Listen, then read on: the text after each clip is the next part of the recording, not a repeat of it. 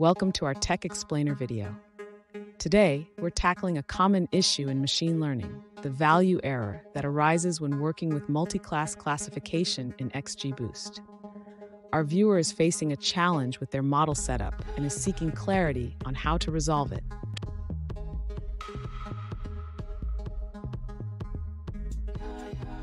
Let's break down the viewer's question.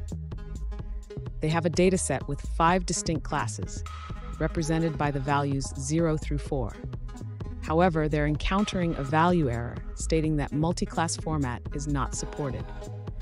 They understand the need for the num class parameter in their XGBoost configuration, but are unsure how to set it correctly.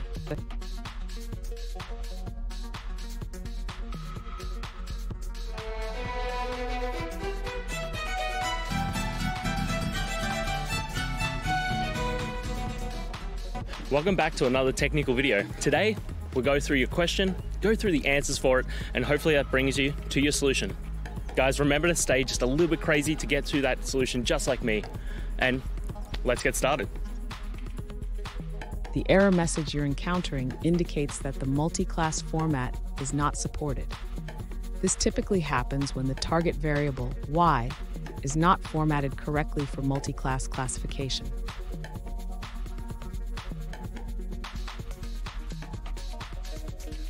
In your case, y should contain integer labels representing the classes.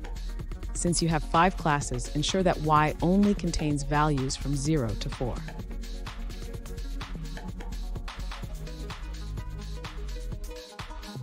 Next, let's address the num class parameter. Instead of using a range, you should specify the number of classes directly in the XGBparams dictionary.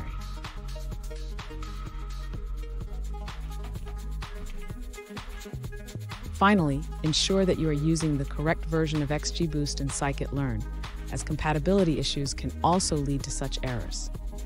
Update your libraries if necessary.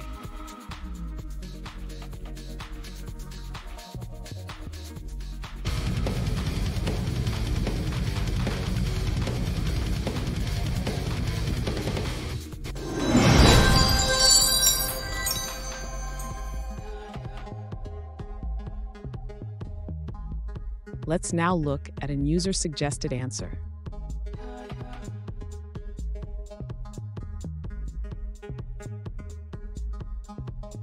If you're facing a value error with XGBoost due to multi-class format not being supported, one user found a solution. Instead of using the ROC-AUX scoring method, they switched to accuracy, and it worked perfectly.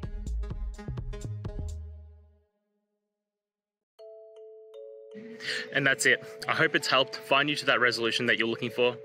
And if it did, please just take a moment, go down, hit subscribe. I'd really appreciate it. Now, until next time, I hope you have a good one. Cheers.